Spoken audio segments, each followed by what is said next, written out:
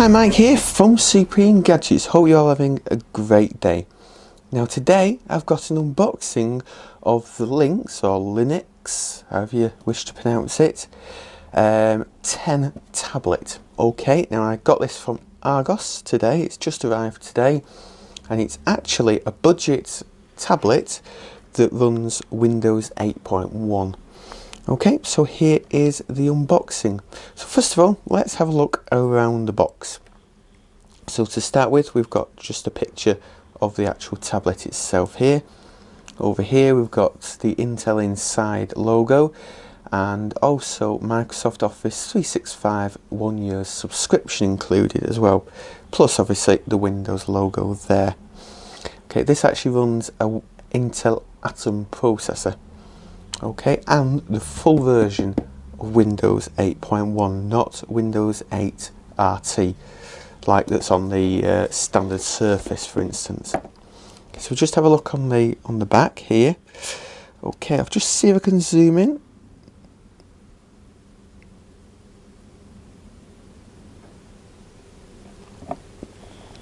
Okay, so what I'll just do is just briefly go through what's actually on the box here. Okay, so there's just some details here. So it just says serious fun, connected to what matters. So it's got this Skype logo there.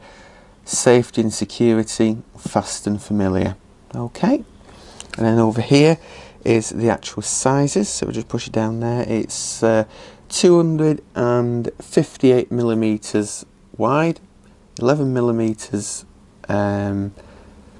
deep, or that's the thickness of it rather, and 172 millimeters high, sort of thing. Okay, it's in a portrait, landscape type there. Okay, oops, just moving the actual box around a bit there by accident. Okay, I'm actually using my smartphone to control my camera today, so it's just a little bit new to me. Okay, so let's just have a look at the specifications. So it's up to 1.83 gigahertz quad-core Intel Atom, and it's a Z3-735F processor. Okay, now I think that runs at natively 1.33 gigahertz, but obviously it can boost up to 1.83. It's got Windows 8.1, just the standard edition, not the professional. Okay, and it is the standard, the RT version as well, which is great. Office 365 personal with 12 months subscription included. 2 gigabytes of RAM, a 10.1 inch display. Now it isn't full HD, it's only 1280 by 800, but it's IPS. Okay, which is a very good display anyway. We've got a 2 megapixel front and a 2 megapixel rear camera. Okay, so that sounds like it's quite a good front facing camera really for doing Skype calls and things like that on. It's got a HDMI output, or mini HDMI output. It's got 32 gigabytes of internal memory. Okay, but you can expand that with a micro SD card, which I actually got on order, a 64 gigabyte version of that should be here hopefully tomorrow. It's got a battery that lasts between 6 and 8 hours, but we'll obviously have to test that out ourselves. We've got Bluetooth and Wi-Fi as well. So let's have a look at the actual device itself.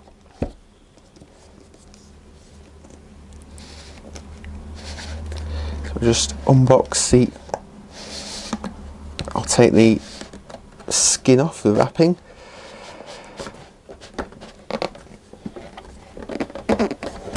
Hopefully, if it wants to. There we are, just pop that on the floor down there. So this is the box. Okay, so with the actual logo there. I'll just take the lid off.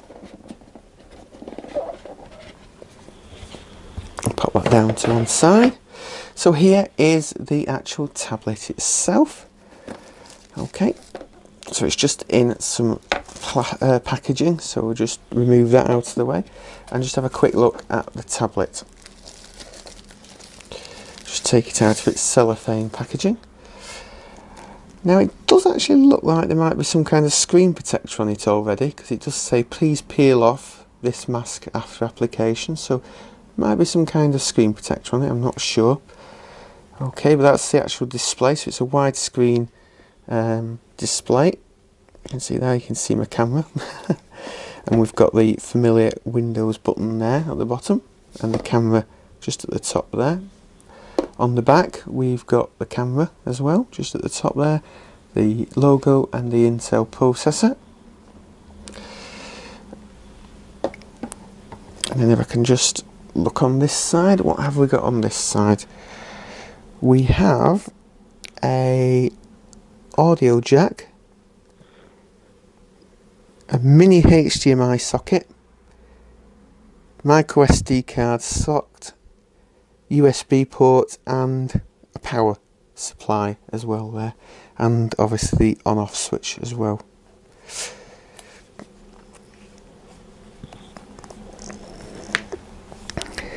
Sorry about this. Okay, nothing on that side, nothing on the top, and on the bottom we just have a little connector, as you can just see there, which actually connects to the keyboard, which I'll show you in a moment because we've actually got that in the box as well. So I'll just take the rest of the packaging out of here. Okay, so to start with, we've just got the basic instruction manual, which really just doesn't tell you an awful lot probably. And here is the instruction manual for the origami keyboard case as well, which is included. Just some technical specifications and a welcome to Windows guidebook as well, which is obviously what Microsoft provide because it's pre-installed. Just telling you how to use a touch screen and about the familiar Metro interface. And then we've got the actual case here itself as well.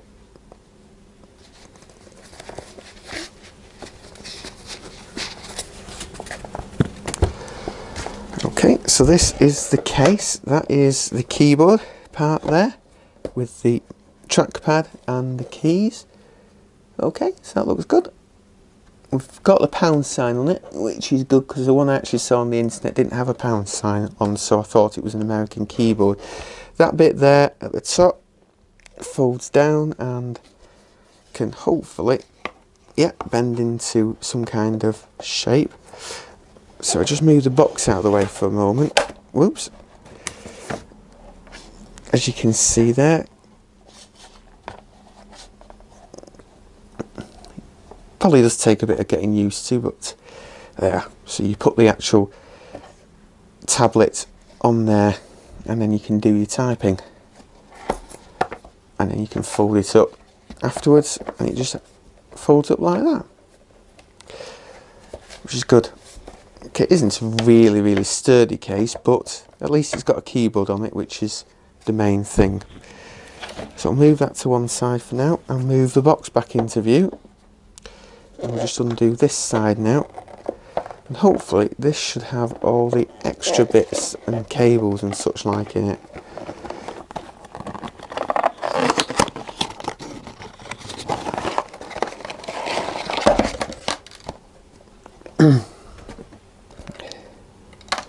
Okay, so what we've got here is a micro USB to a full-size USB plug for plugging your accessories in, and also the power adapter, which is an unusual sort of power adapter. I think it's still kind of USB based, but it's slightly different.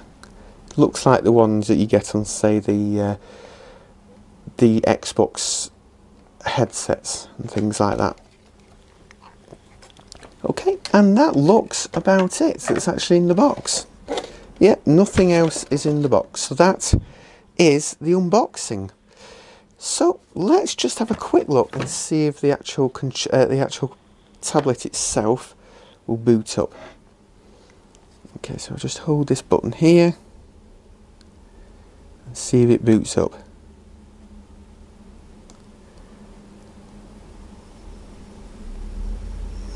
Doesn't look like it will do, so I'll have to pop it onto charge and see if it'll boot up.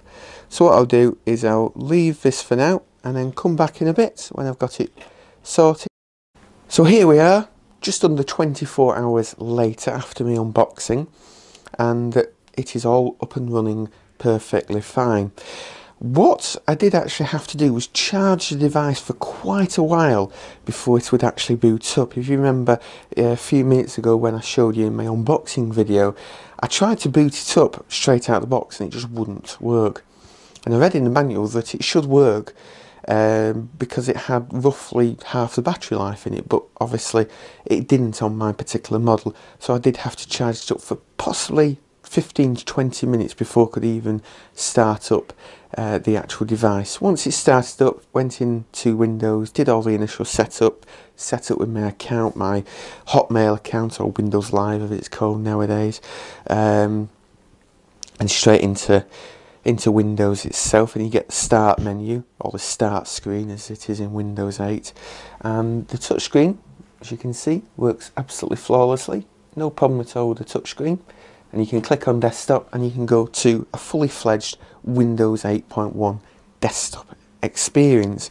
So it's not an RT edition of Windows, so you've not got all that limitations that the RT version has, where you can only install certain pieces of software from the Windows Store.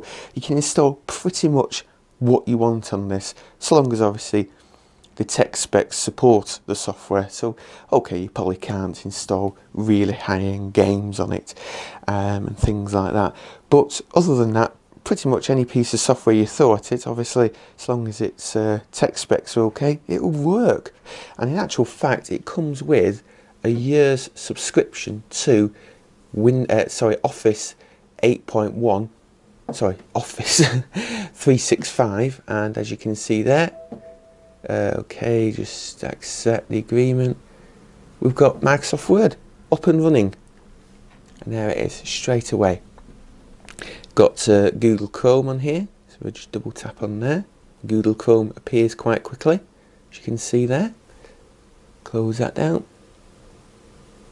The touchscreen on the main part of Windows is a bit iffy because it's more designed for a mouse, but obviously with the keyboard that you get with this, which is quite a good keyboard to be honest, you do get a touchpad as well. It's only a one button trackpad, so it can't do double right clicks on it, unless of course you can do, yes you can actually do like you can on the Mac, where you can actually tap with two fingers and it brings up the right click.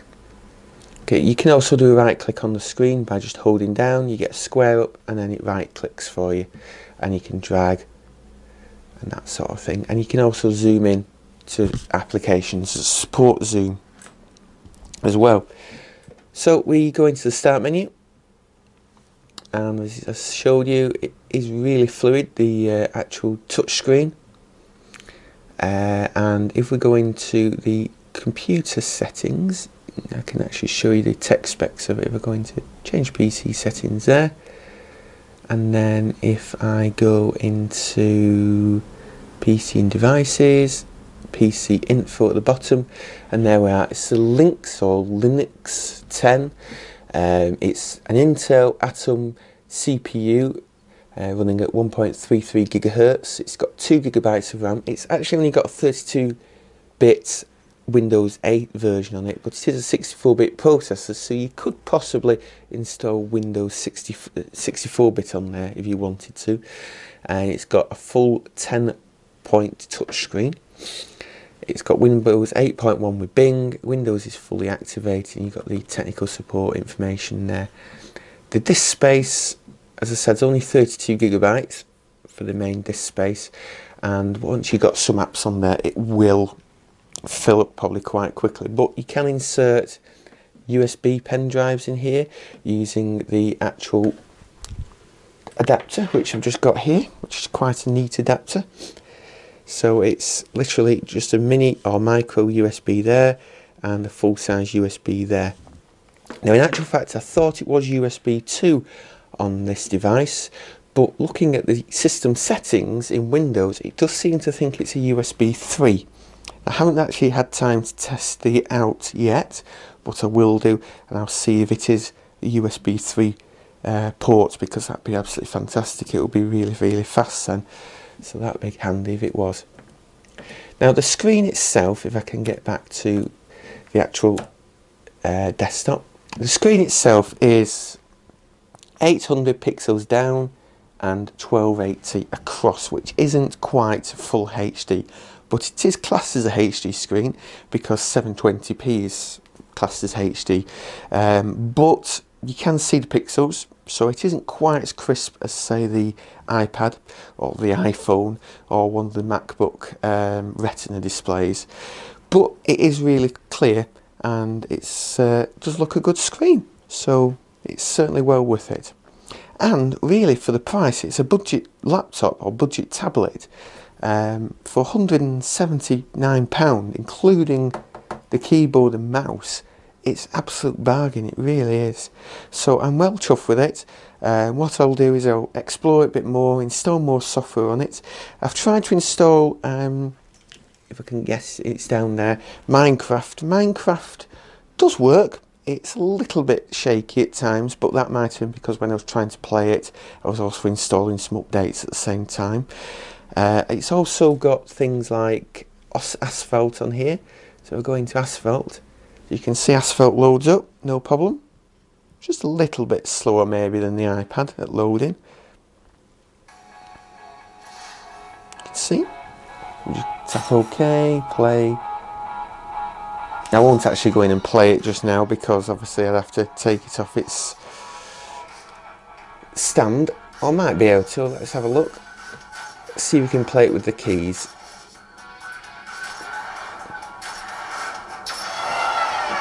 The sound, despite what I've actually read, is actually quite loud. I find the sound quite good actually. Just try and... Can we play it with the keys?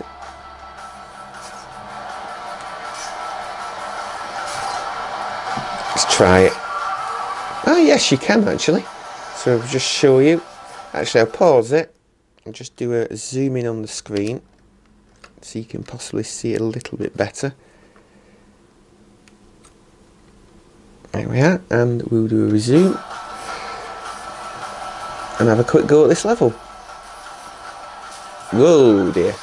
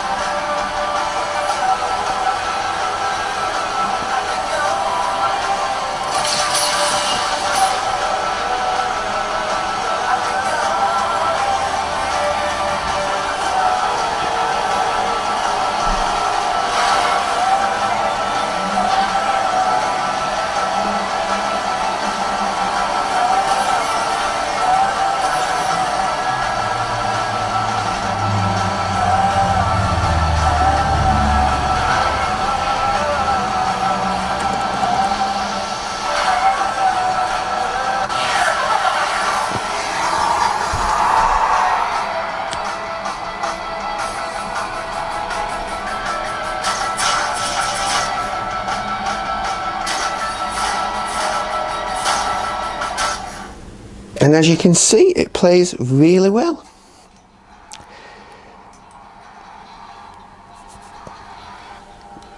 Click next on here and exit the actual game. So what you do to exit is just simply drag down from the top and throw it at the bin at the bottom, kind of thing, as it were.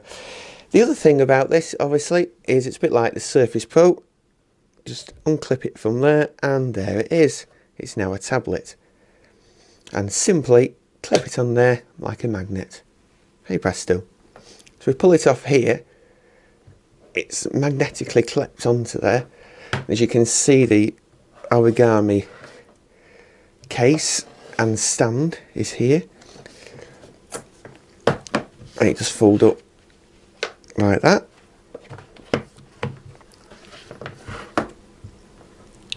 And pop it back on there, just turn it off, and then what you do to shut it up is fold it down there, like that, and then flip that up.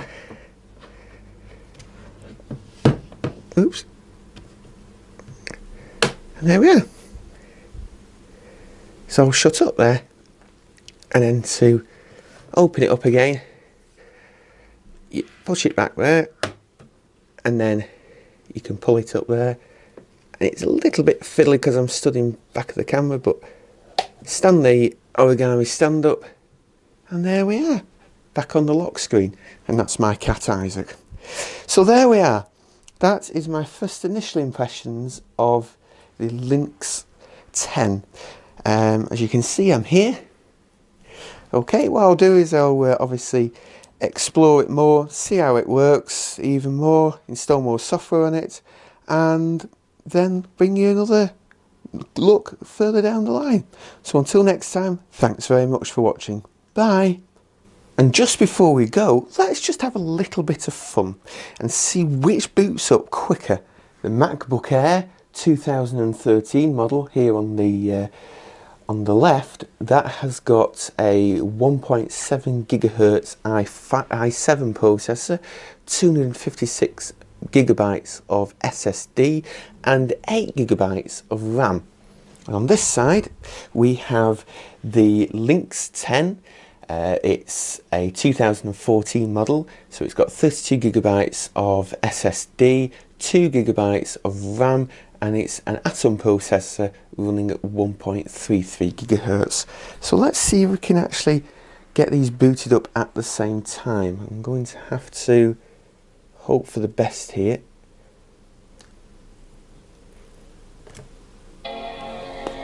Yep, they're both booted up, and there we are, they're both at it, and let's see which one boots up quickest. You can see the apples there, nearly booted. Oh, whoa, there's not much in it, but the actual Linx did actually boot up slightly quicker. Maybe that's because it is brand new at the moment and there isn't a lot of stuff on it, but there was hardly anything, it literally maybe a few milliseconds to a second. So that is absolutely fantastic. They're both great machines, but obviously this is a lot more powerful, the MacBook Air. So I'll be going on my MacBook Air now to edit this video and get it uploaded to YouTube for you all. Thanks very much for watching. See you next time. Well, thanks for stopping by and checking out our video. If you liked it, be sure to give it that thumbs up, and you can always leave a comment below to let us know what you thought as well. Be sure to subscribe, that way you get kept up to date with all our brand new videos as soon as they're released. Check out our blog by clicking this button over here, and you can always follow us on Twitter and Facebook too, at Supreme Gadgets. Also, if you want to watch another of our videos, click on it, right here. You sure can't tempt you? Go on, click on it. Alright then, we'll see you next time. Bye for now.